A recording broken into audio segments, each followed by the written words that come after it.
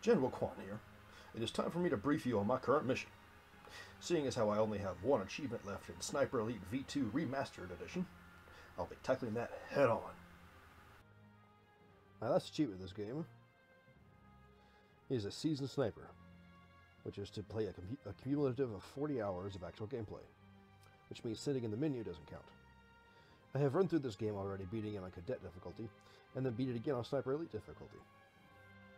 I also did all the multiplayer achievements, mostly farming those with a friend, since the multiplayer in this game is as dead as Hitler.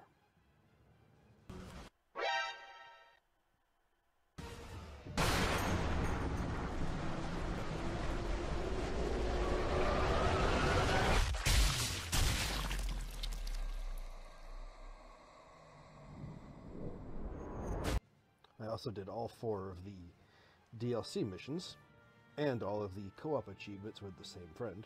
Shout out to SkillyWilly for working with me on those. But after that, I still needed the 40-hour achievement. So for the fun of it, I went through the entire game again, all the missions and all 4 DLC missions, with pistol only. Only sniping when I absolutely had to for certain areas of the game, but trying to get through it entirely with just my pistol. And even after that, still didn't have the 40 hours achievement. I then decided it would be fun to make a video series of a pistol-only run of Sniper Elite V2. So that's what I'm doing here today.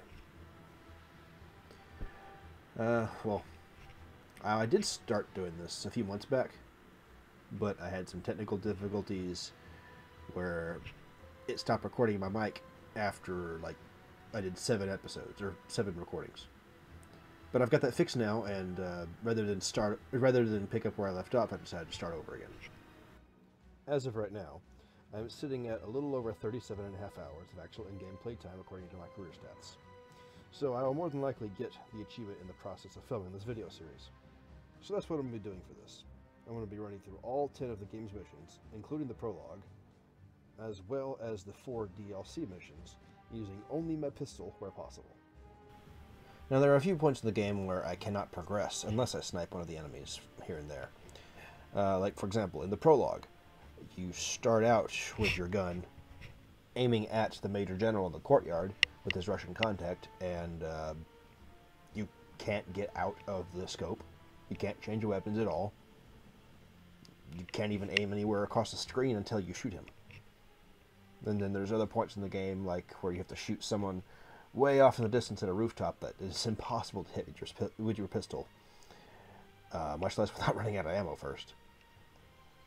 So it's those few points where you have to snipe.